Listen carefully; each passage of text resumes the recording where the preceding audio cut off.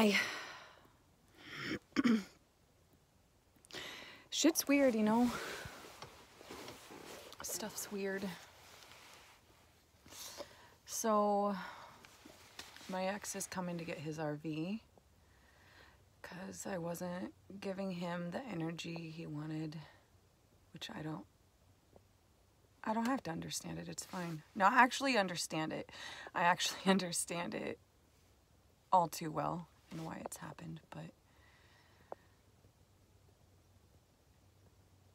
I'm tired of making community with guys or men or whatever, because as soon as you decide not to, like,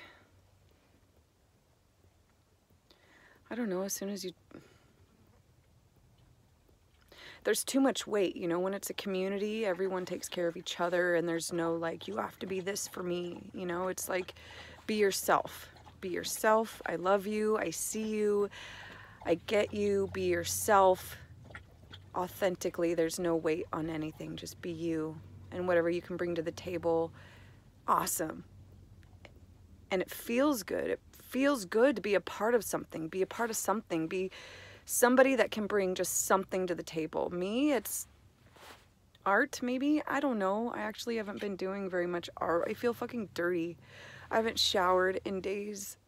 I feel like I'm going crazy and I'm having a hard time with, like, I've been making friends, but everyone's like, you can't trust people. You can't trust people. So, like, how am I supposed to trust that these people that are being my friends are authentically my friends? And then what it really comes down to is that I'm afraid to have the things that make me happy in this world taken from me.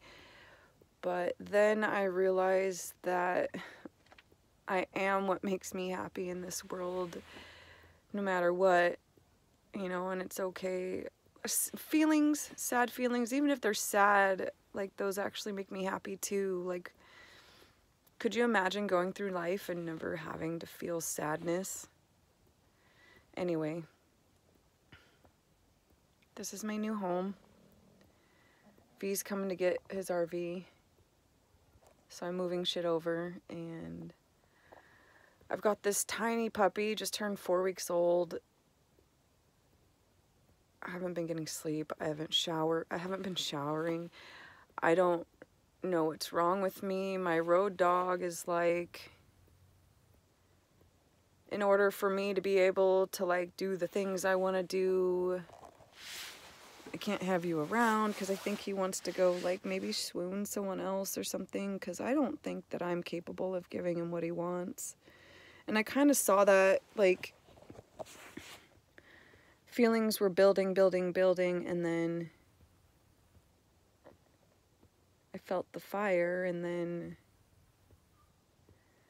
we slept together, and now I'm just, like, freaked out to even hang out with them, because I'm like, what if I'm not giving them what they want, because we already broke that barrier once, and really what I need is someone to fucking hang out with me. Make me feel like I'm valued for more than my blowjob or my vagina. And that's not hard to find, but it's what I'm used to. And I don't want to be codependent anymore. I'm, like, fearful of being codependent, so much so that I'm just like, fuck, I can't rely on other people, but I want to so bad, because I know people can rely on me. And so I'm like, I want a community. I don't want to just have one person be my community. I don't want just one road dog. I want a fucking road community, you know, like, people that I travel with and trust, and we all care about each other's well-being and happiness, and we make good decisions for ourselves, cracker. Because it's important. It's important to make good decisions for yourself so that you can be everything you want to be. And I want to be there for people. And I have a really hard time with sex. I just got out of an insane fucking relationship in July. I'm not ready for anything like that. I'm not. Like, I'm barely even ready to fucking cuddle with somebody. So I'm just like, how would I even begin to be with a partner that needs more from me than I am ready? Like, I want to be capable of that, but I'm actually not ready. Like, and I just have to accept that about myself. I want to be. I'm just not. Too many things, too many triggers. And you can't bring your fucking bullshit into the next relationship. So in order for me to actually have an authentically good relationship, I've got to get over the things I've got to get over myself. Myself. Because I'm the one that has to deal with them. So I'm the one that must deal with these issues that I have. And then once I no longer think of them, they're no longer a trigger, then I can actually be in an authentically satisfying relationship where if you do have expectations, they are actually met. And if not, then there's boundaries that have been put up. So then that there aren't expectations that aren't going to be met.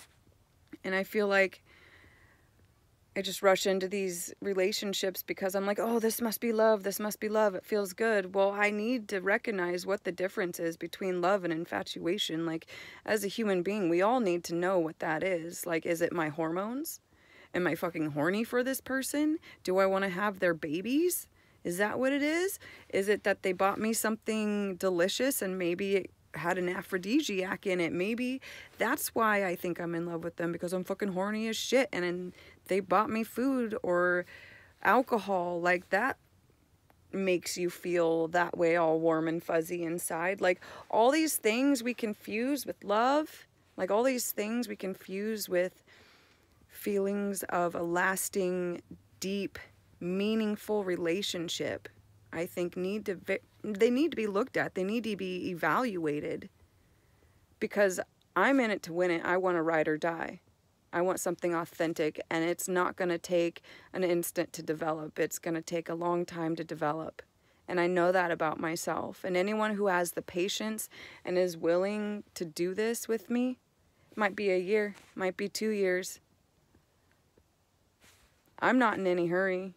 I'm so fucking patient for what I'm actually desiring that I'll wait. I'm not desperate. I don't need someone to suck my dick or my tits. Like, I'm solid. I'm good. I don't need anything like that. You know, I need community. That's what I want. Solid community. I know you're out there.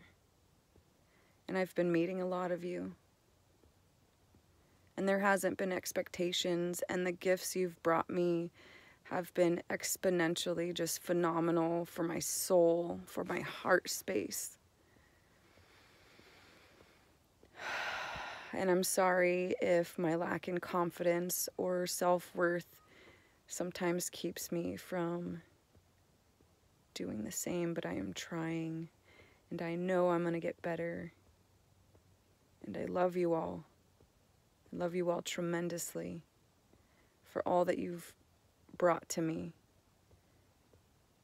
I see negative experiences actually as a good experience. I don't know if you know that, but like, even negative experiences, I can look back and be like, I did this in that experience, and I got to choose who I was. Even when the experience was a negative experience, I got to decide who the fuck I was. I got to see how strong I could be in an intense situation. And I still stand firm in my truth. I know my truth, and I stand firm in it.